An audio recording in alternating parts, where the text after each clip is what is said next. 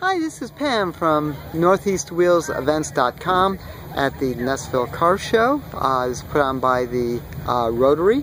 Really quite an outrageous show. I like it because of the variation. As we see here, the S600. Honda had a lot of these small cars. Honda was late to the car scene, making their money on bikes and such. And this was part of the 600 class in Japan. This was also made in the convertible and later an 800 version. This is an unusual left-hand drive car, and of course the coupe, which is quite interesting. It's got aluminum fins, drum brakes, which for the 60s would be about right. Nicely equipped inside. It's a small car, but not quite as small as you would figure.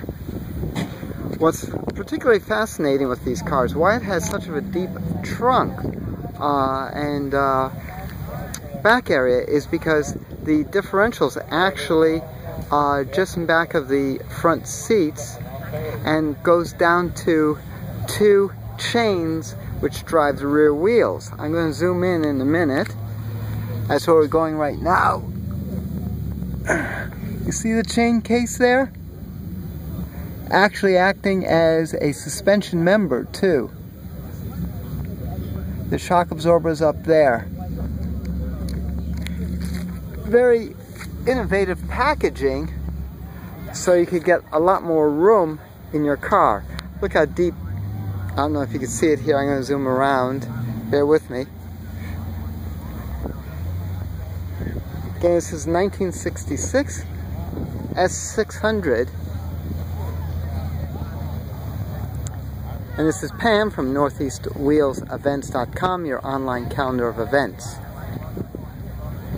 We love the unusual, and this is why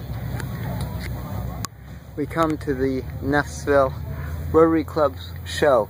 Look how roomy that back end is, the hatch. And that's because of the innovative jack shaft. Again, this is Pam from NortheastWheelsEvents.com, checking out the '66 Honda S600 at Nessville.